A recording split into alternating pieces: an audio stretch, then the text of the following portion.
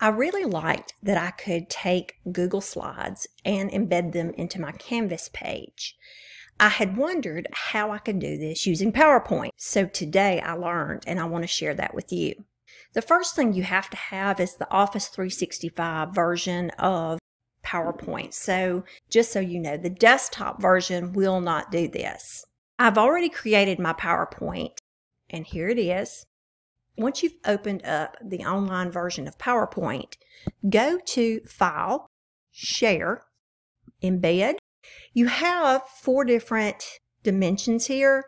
I'm going to choose this one. This one may be too big for you. You may want to step down to this one. I think this one's going to be too small for display on a Canvas page. I'm going to come here.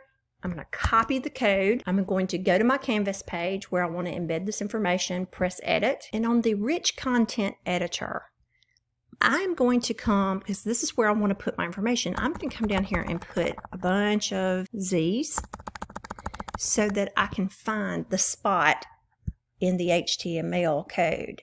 So I'm going to switch to the HTML editor, go and look for the code, press Return, and I'm going to Control V on a PC, Command V on a Mac, paste that in. Now, I only added this so that I would know where to put my code.